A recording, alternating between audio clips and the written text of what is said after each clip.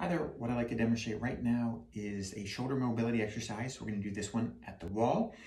And for this one, the person's likely to have some kind of stiffness or tightness kind of underneath the armpit here near where that shoulder blade is.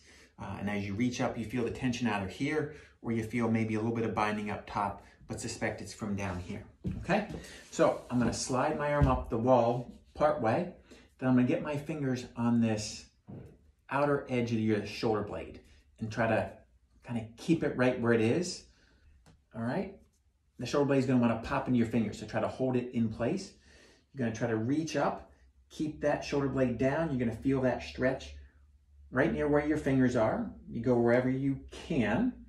Hold it for 5 or 6 seconds. Then you can ease back out, re-get your grip, and repeat the process.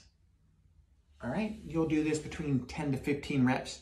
Ultimately, if this is something that is going to be helpful, let's say that you have some tightness up here or some tension in the side of the neck as a result of the stiffness down here, you should be able to reach up a little bit more freely, a little bit less tension, a little bit less discomfort.